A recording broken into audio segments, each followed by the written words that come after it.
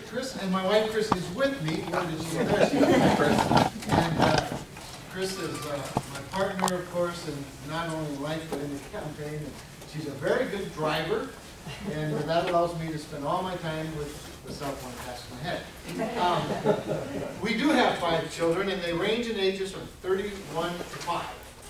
So we just thought this empty nest thing seemed boring, and so we went and got ourselves a little one. We adopted a little boy, and he's the joy of our lives, along with our now 10-week-old grandbaby, Lila. And so my perspective, really, in how I approach not just the campaign but governing, is centered to a large degree on the many generations in our lives. Chris and I have parents in their 70s and 80s living in our state. And yes, I was raised in Kinder. My folks still live in Kinder. Retired from their original work, but continue to work. My dad mows the lawn, basically at the school and the football field and the baseball diamond and all those things, and they care for a couple of apartment buildings and keeps them busy and young and a little spending money, you know. It's funny to hear Kevin talk about my past service. I appreciate that. Chris and I recently were in Washington, and I was speaking to leadership, Republican leadership. I am what they call a young gun. I know, don't laugh. It has nothing to do with age. It's a criteria based on preparedness for service and campaign organization and competitiveness of your candidacy. And as you know, this is an open seat. This is an open seat, so it's got a high target on it for both sides. And so I was called out to go out to speak to leadership. And we were at a breakfast meeting in a room, you know, similar to this, maybe a little bit bigger, but the tables were set in a great big square. And there were about 50 members sitting around the table, and I think it was Congressman Cantor or Kevin McCarthy, I don't remember which, but that read my, as I like to say, read my obituary. I read my biography and mentioned that I was tourism director in Ed Schaefer's first term, and then director of economic development and finance in the second term, and now, you know, the public service commissioner. And before I could even speak, before the applause had even ended, right across from me was the Speaker of the House and Chairman Ryan. And Paul Ryan raised his hand right away and said, wait, I have a question. What exactly was your pitch when you were tourism director? And I said, well, Mr. Budget Chairman, I said, when I was the tourism director, North Dakota had the distinction of being the least visited state in the country. But as an energy regulator, when I walk in the room, it's as though Walt Disney himself entered. Because everybody knows about North Dakota. All of a sudden, we carry a brand with us that everybody pays attention to. They're curious about it. They're impressed with it. They just want to know how it's done. How do you have an economy like North Dakota? And so it's been a blessing these last 9 years to be an energy regulator overseeing this most dynamic economy in the country, really. It is sort of the envy of the country. Chairman Ryan came around the table right away when I was done to apologize, make sure that I knew he was just kidding. I said, I know. And let me know that his favorite week every year is the week he spends at Devil's Lake hunting ducks and geese. And at that time, I thought maybe this year he'd do it again, but probably not. Probably not. At least we'll hear about it this time. It won't be a well-kept secret. With that, get back to this point of this grandbaby and these parents of ours, and this challenge we have in our country. A challenge that, quite honestly, is not insurmountable, but it's becoming more difficult all the time. One of the things I said to in following up with Paul Ryan on this issue of being from North Dakota, I said we no longer come with a handout, if we ever did. We come now with a major contribution, a contribution to not only to the budget, not just an economic contribution, but a solutions contribution. Because with this brand and this credibility that comes with being from North Dakota, comes a responsibility to share what we know and to share our experiences. And they actually, have a pulpit, if you will, even as a freshman member, to be able to say, hey, we've got some solutions. And with regard to healthcare, which of course you're the most interested in, that's part of the big picture. One of the things that used to get me in trouble when there were 6 of us Republicans running for this job, there were 6 of us at one time running for the nomination, the endorsement, and we'd have all of these debates. And I would always say, when my friends would say, we need to pull Obamacare out by the roots, and they'd gladly stand there and pound their chest and say, you know, hell no, we won't go, and, you know, and they were against everything. And I understand that. I want to repeal Obamacare as badly as anybody. But I'd always say, look, any regulation, law, policy, tradition for that matter, usually has as its root the abuse of somebody's freedom. Somebody took their freedom and abused it. And consequently, the government usually overcorrects the abuse. And we open the door to this one-size-fits-all, this overreach, in my view, this single-payer system goal, by not dealing with healthcare inflation when we had the opportunities to as a majority party. And that always drew some criticism from my conservative friends, because somehow it seemed disloyal. And yet I'd say, look, we have had this opportunity for a long time. There has been, we know, an acknowledged problem with healthcare inflation.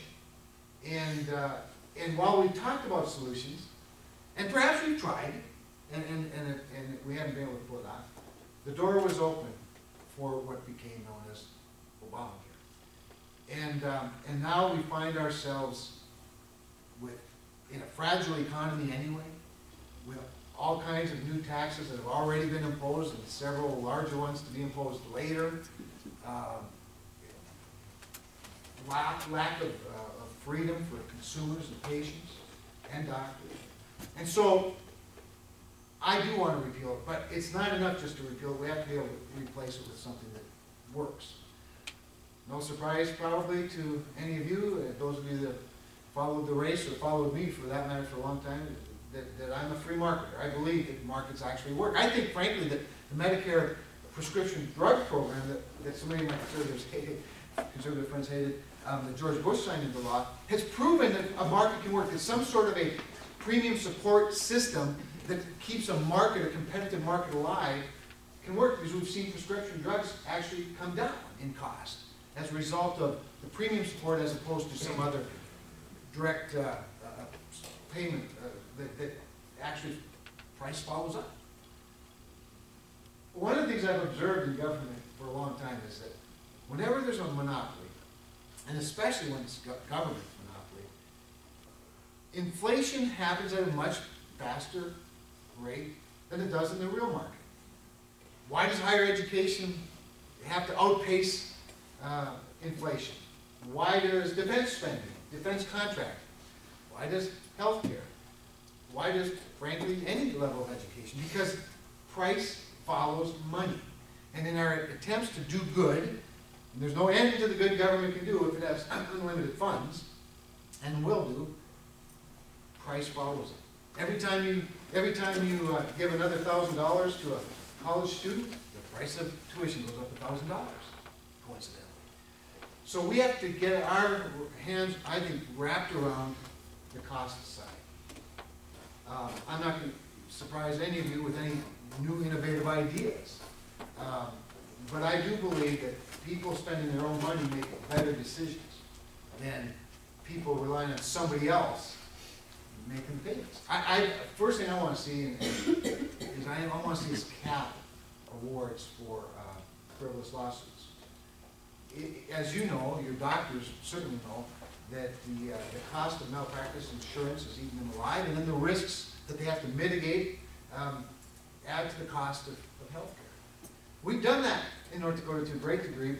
We can do it on the national level if necessary, although I prefer states having more to do with everything, including health care. We can talk about that a little bit. And then I want to see competition. Competition works. It works in every system I've ever seen. I'm a monopoly regulator. Even in regulated monopoly businesses like electric utilities and natural gas utilities, And by the way, North Dakota enjoys the lowest residential retail rates of both of those energy sources in the country. When you apply competition market principles, even to that, you find low rates. We're in a case right now with XL Energy called performance-based rate making. We said to them in the last rate case, we want you to bring ideas for performance-based rate making. What is that? That's applying market forces, competitive forces, to a monopoly. We will increase your share or your return on equity and your return on investment allowed if you have better customer service. You have fewer outages for shorter periods of time, will allow you to keep more of your profits. If you screw up and have too many problems, we'll force you to pay consumers. As though you have competition. And we create market incentives for them to do the right thing. We can do that. We can do that with a monopoly. Certainly we can create competition where competition exists, unleash competition where it can exist. By allowing patients to keep more of their own money, make more of their own decisions, to shop around, bring costs down. And I can get a little more specific on that, but this isn't new stuff to you. It's just, I'm telling you my philosophy, because I believe it. I also think, and I refer to it as a perverse incentive. We have got to make it more beneficial for people to stay healthy than to get sick. The idea that you don't even get to cash in on your insurance unless you go to the doctor is a perverse incentive in my view. Once again, by letting people keep more of their own money, whether it's a healthcare savings account, for example, or some mechanism like that, we take away the incentive to run to the doctor for every sniffle, and rather create an incentive to stay healthy. I appreciate the fact that Blue Cross Blue Shield allows Chris and I to use some, to help us belong to the Y, for example, to stay healthy. And the incentive is stay healthy as opposed to this perverse incentive to get sick. Very simplistic, I understand, but I also believe it. I believe that we can have catastrophic insurance alternatives for people that protect them from major losses, while at the same time providing them the incentives to stay healthy and avoid those if possible. With that, you guys, I really have to go on and on, but I want to talk about what's on your heart and mind, and we can dig in a little bit into the weeds if you want, to the best of my ability. I'm an energy expert. I know a lot about economics and the economy, jobs creation, wealth creation, what kind of things we can bring in terms of budget. One of the things I can tell you for sure, it's not unrelated, this healthcare issue and federal budget, we have a $16 trillion debt, in case you hadn't heard about it. 16 trillion, a debt that exceeds the productivity of our nation. Can you imagine? A debt that exceeds gross domestic product. It's a big deal. We cannot ignore it. We cannot pretend it doesn't exist. We cannot even afford to put it very low on the priority list. I put everything in the context of that $16 trillion debt in terms of my philosophy right now as it relates to spending and the government, because it's just inappropriate that we borrow money from China on the backs of our grandchild's and her friends and peers. So with that, let me just open it up. Is that okay if I do that? If I just open it up and hold a town hall forum? Is that okay? That's fine.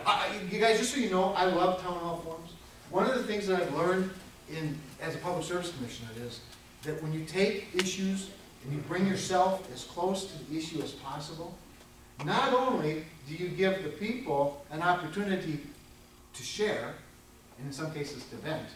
By the way, do you know when we hold these hearings around the state, I've held probably well over 100 of them on things like pipelines, transmission lines, power plants, refineries, gas processing facilities, lots of wind farms. We always go to the community where the investment is taking place. And you know that almost nobody that shows up is for the investment.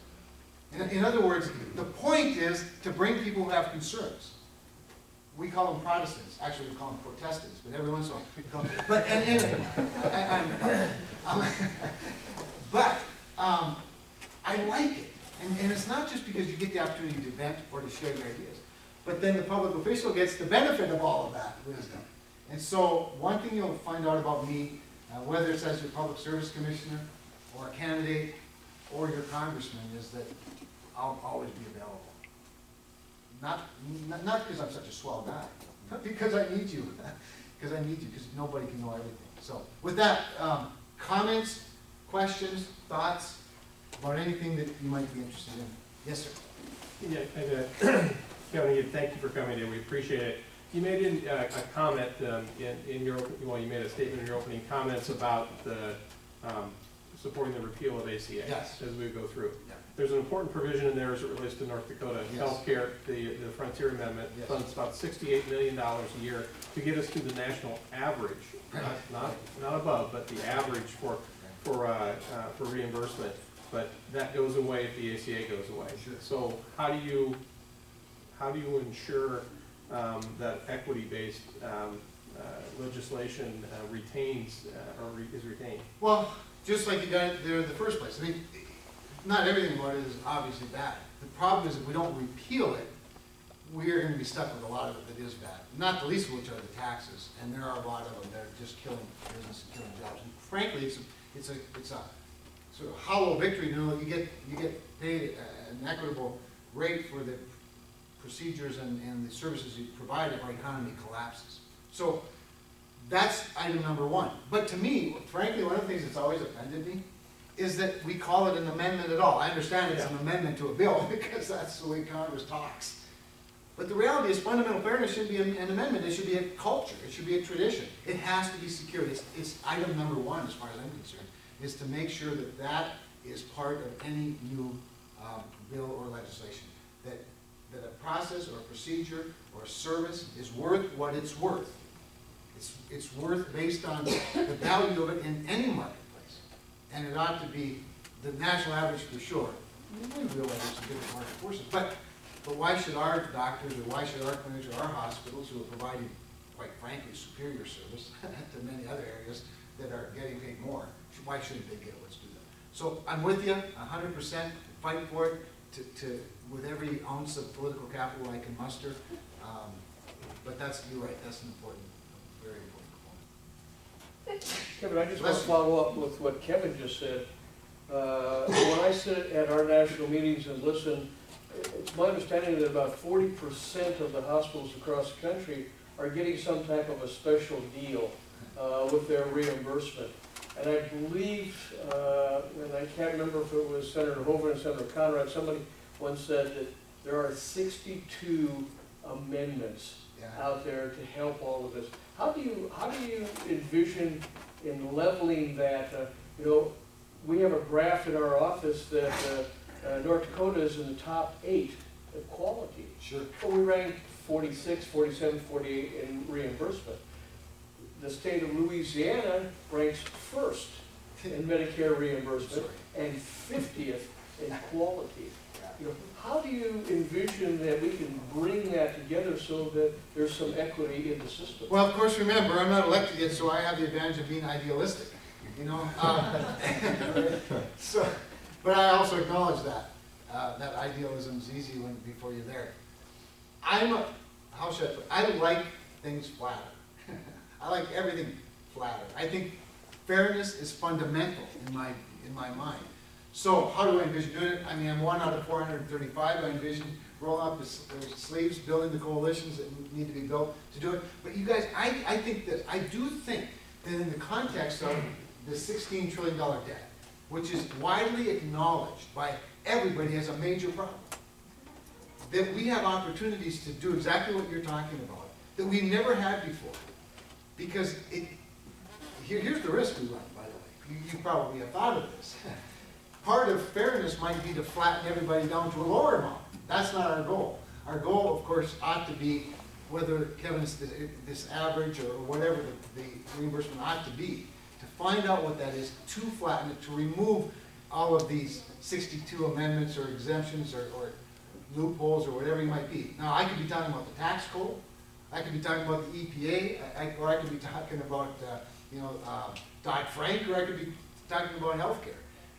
All of this needs to be simplified. Quite frankly, I think that our country is crying out for that. Because, as you know, compliance is one of the biggest challenges to complexity. And you all, just like the banks and just like energy companies and farmers and everybody else, has to spend an inordinate amount of money and resources on compliance. And compliance has a lot of costs, not just the CPA, the extra CPA you have to hire, or the extra lawyer you have to hire, or auditors or whatever, but also then the recurring mitigation that goes with all of that. So I like things simple. Maybe it's because I'm kind of simple myself, but I prefer things simple. And I think if you looked at my work on the Public Service Commission, you'd find out that I've done a lot of that. One thing about being on the Public Service Commission is we deal a lot with engineers, economists, and lawyers. And they're all really smart. And one of the things I've learned to do is ask for their advice, then dismiss them, then make the decision. After I've applied then the weight of the voter, the weight of the taxpayer and the consumer. So, kind of a philosophical answer because I'm not there yet, but flatten it out. It shouldn't have to be that complicated. And I think people are asking for that. Yes, sir. First of all, I'd like to echo the thank yous for being here. We appreciate you making the time. Keith Boysen from Valley City. And my question for you goes back to your comments on open market and competition and that kind of thing. The difficulties with rural healthcare in particular is that when we talk about competition, our competition is the federal government. Yeah. Typically more than 50% of our revenues come from the federal government. So it's not truly a local market competition kind of thing. And the other payers typically follow the federal government's reimbursement models and we get paid the same way. If you were elected to office, what do you see happening? And we all realize, everybody in this room, and I said this before, you haven't had the benefit of listening to what we've been listening to the last 2.5 days, but if you are elected, how do you see the whole Medicare program changing so that the one group that we are competing with for those dollars, which is the federal government, is more reflective of what's happening in our markets so that roughly 3/5 of the hospitals in this state are not operating in a deficit market? That's a lot. That's a lot. I want you to give me an example. This will help me. Give me an example of the competition with the federal government. Just give me one. It's probably a bad term. Okay. In fairness. Yeah. But when we look at competing for a customer, those customers are typically driven to us by the payer. Okay. It's not an open market where they can, where a Medicare patient can say, well, I get a better deal over here. The Medicare payment is the same regardless of what hospital they go to. Right. So it's not truly that open market competition that you're talking about. It's not a fair business model that we're operating in, and we have to go to you guys kind of hat in hand to say, how are we going to manage our payments, because we're losing money every time we treat 50% of our population. Yeah, and you should never have to lose money. I mean, you should just simply never have to lose money because of a shortage of government payment for something that's worth something more. I mean, and that's easy for me to say. I understand that, but that's one of the injustices of our system, in my view. Now, how do we get you reimbursed properly? First thing we have to acknowledge is what you just said. Rural is different than urban. Having one provider as opposed to 2 or more is different in terms of what you're offering. And Valley City is certainly different than Allendale, right? And Allendale is different than Henry. But there are obviously some similarities as well. So I don't know that I have a bullet for you, but I would certainly want to talk about it. I want to hear more about it and hear how we might be able to move that ball forward. But when I talk about, I'm talking about cost, of course. I'm talking about cost competition, not so much the money competition. We can get costs down, including yours, you know, then of course we have different issues. So when I talk about competition, I'm talking about competition for cost. May I ask a follow-up clarification question to maybe get more to it? As I kind of said in my first question, I don't think there's a person in the room who doesn't recognize that something needs to happen with Medicare soon, or we're in big trouble. 12 years, since all. Yeah. What is your personal approach to how that should be managed and how it should be paid out? Good question. With regard to Medicare itself, first of all, the acknowledgement, which, by the way, I think we have an entire political party that ignores it, that acts as though it's not going to be insolvent in 12 years. We've been passed insolvency rate just in recent years. And that insolvency gets enhanced by inflation of the cost of health. So acknowledging is the first thing. I do favor the approach of drawing a line and avoiding, to some degree, it buys time, but also avoiding the generational warfare, as I like to call it, that has been a sport in healthcare politics for the last 20 or 30 years. And drawing that line at an age. You know, Paul Ryan says 55. 55 is good with me, but maybe 50 is better, maybe 52. I think this is an area where if we can agree that we should draw a line and have, and provide choices at a lower level, at a younger age, and provide complete certainty to seniors and those approaching seniors, another level, you avoid some of the political problems that we have if we don't do that. So I do like that. I also like, you guys, I like premium support programs that provide choice with certainty.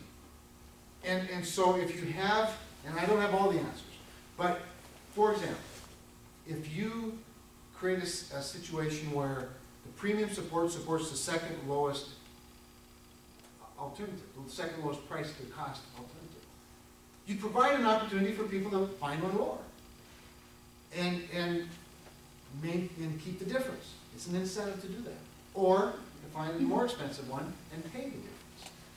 It creates a little bit of competition, creates a little bit of choice, but let's let Medicare be one of them. You know, Medicare is, I don't know when it's insolvent, I think right away this something like 24% has to be found if we don't do anything. Well, that 24% is either going to be found in giving losses to you, right, or some increase, I suppose, in taxes, which there doesn't seem to be a great appetite for. So something like that, I believe, and I also think Medicare, like healthcare in general, it has to have some incentives for staying well, nutrition, healthy living, whatever the case may be, but some incentive to stay well and stay healthy. Realizing, of course, we're dealing with people in the last half of their life or last quarter of their life, I suppose, the first quarter, they're going to have more expenses. I acknowledge. I think some people tend to oversimplify that. So in a nutshell, that's my basic philosophy on Medicare. But I do think by drawing the line and avoiding the generational warfare, we have more honest discussion. I say down here with younger folks, and have more rigorous debate and discussion. Buy some time, if you will. Even if we buy 10 more years, then we can have a serious discussion. The problem with Congress is that they don't see 10 years ahead. They see 2 years ahead, evidently. And that's the cultural thing. We'll have to try and change. Thank you. It's the best I can do for you on that one. Yes, sir. Yeah, Stephen Nichols, I'm from St. A's, and I'm hoping to give you a little bit of a bullet. Those who know me, I meander a bit, so I'll have a point, I promise. It's going to take me a little while to get there. First, with the conversation surrounding Medicare, I want to take one step back and talk about Medicaid. And as a healthcare provider myself for 15 years prior to stepping into this role, I can tell you one of the issues Medicaid has is its reimbursement and the general attrition with practitioners willing to see those patients. Now, if you step out of your larger centers in a state like North Dakota to your rural communities, who I've had the pleasure of working with, I will tell you, reimbursement is, no shock, part and parcel with how they provide care. If you are looking to create a Walmart system where larger and larger centers have to treat more and more Medicare patients to meet their bottom line, then we need to stay on the path we're on, where things like the Frontier Amendment will potentially go away. Reimbursement will be at a linear level across state lines and county lines and country lines.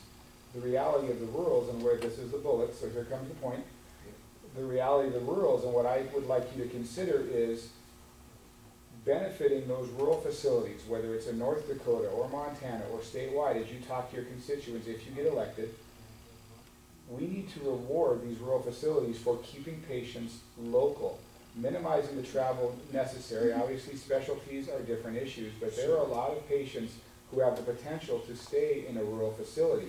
And if you can tie reimbursement bonuses to days of stay in a rural facility to eliminate or minimize the need to transfer up, to always send out, to tell those rural facilities that it is in your best interest, not just because the people living in your community don't want to travel 80 miles, 100 miles to come to a Bismarck or to a Fargo, or if you're in Montana going to Billings or whatever the larger centers are, but that not only are we going to empower you to stay, but we're going to have some real dollars attached to that. That is an actual bullet that will benefit your rural partners in healthcare in North Dakota and other states. So I would encourage you to consider not wholesale cuts, although again, we do realize that is a necessity. We cannot occupy this same bubble we're in and expect it not to pop and drop us all thousands of miles down to the ground, and whoever survives, survives. But the bullet I think you need to have with a lot of the people in this room is, how do you reward centers for care, especially those that are off the grid from a Medicare standpoint, and allow them to treat and keep people more within their regions. That will save you costs, because you will not have ambulance costs, you will not have transfer costs, you will not have